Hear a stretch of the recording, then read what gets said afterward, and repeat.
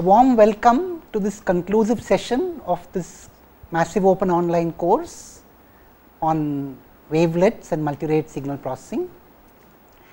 In this we will have a quick conclusion and looking ahead on what we would do in a subsequent larger massive open online course, by first requesting all my young friends here, my teaching associates who have helped me create this material.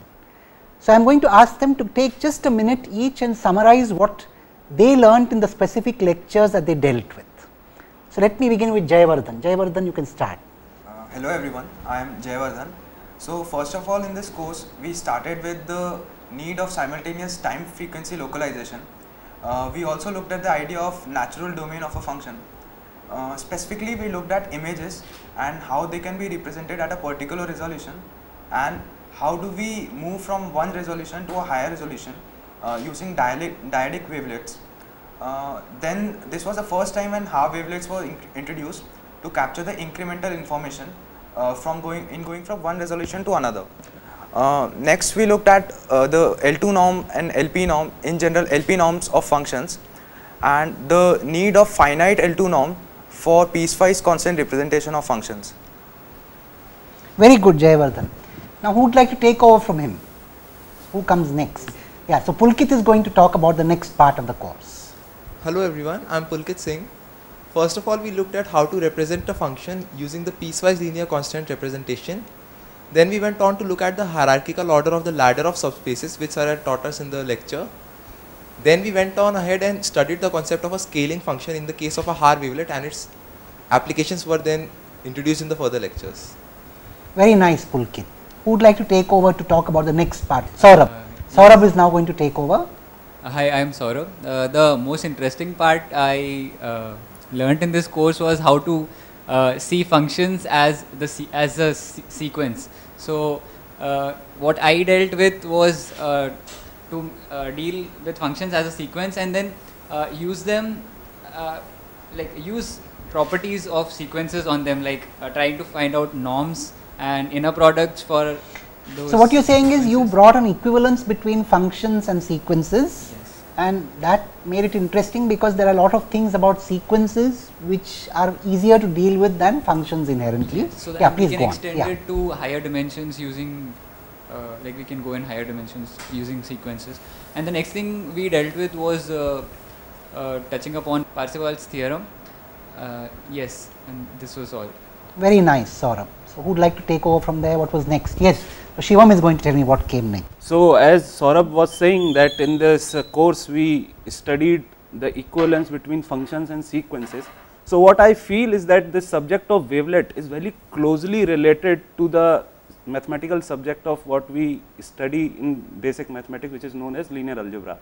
I also tried to add some of the additional information regarding some concepts from linear algebra like direct sum, and also we saw that when we introduce, when we are able to define the concept of inner product on a particular set, which is a special set in itself like a vector space, then we can go ahead and define equalities like Parseval's theorem and so on, and we saw what is the importance of doing so.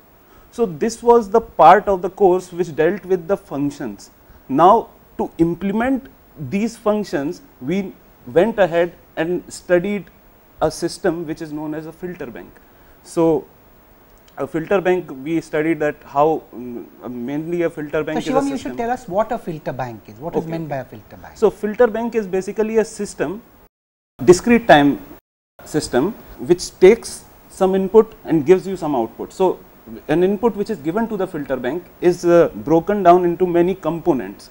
So, it has multiple, you have to be careful, it has multiple outputs. So, yes, sir. It is one input, it has multiple outputs and or it has multiple inputs and one output. Yes. There are two possibilities, either the analysis filter bank or the, go on. Yeah. So, this part of the course was very interesting to me, and I would like to, sir, ask you that from where, if we go ahead and in the next module of this course, you in the first lecture you mentioned the concept of uncertainty principle. Sir, you can just tell few lines. Yes, so in fact that's very good. So now this whole course is just the beginning of your study of wavelets and multirate systems.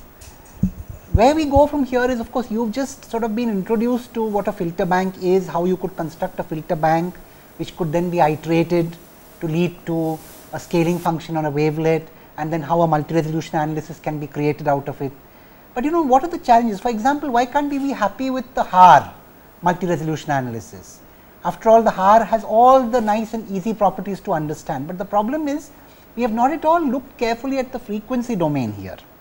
The whole idea, as I told you in the beginning, was to deal with the two domains at once.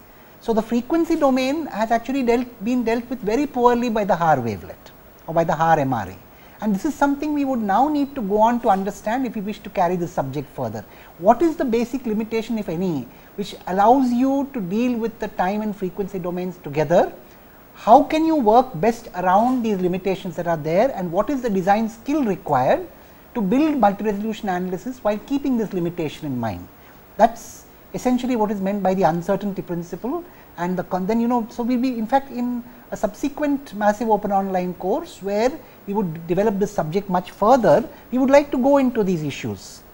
What are the basic limitations which come in when you want to deal with both the domains together? How do you address those limitations? How do you build systems around those, even if there are those limitations? And then how do you apply systems that deal with the time and frequency domains together in practical applications? So, this is where we would be, and I am very happy that all my teaching associates have closely interacted with all of you and built material for this course. We do hope all of you enjoyed this course, and we would be very happy if you asked us questions or if you suggested how we should continue to engage with all of you beyond this in a larger massive open online course. So, maybe we can have one concluding remark from my teaching associate Abhinav. My name is Abhinav, and what I dealt with was extension of concept of Z transform to the discrete time frequency domain and the concept of ROC. So, we also had a look on the frequency response of analysis low pass and as well as the high pass filters. Good, thank you Abhinav. So, this is where we left off, and in fact this is what would lead us to the next part of a massive open online course, right. So, with that then we come to the end of this discussion session, and we do hope once again that you enjoyed what we presented before you, and we look forward to engaging with all of you in future as well. Thank you so much.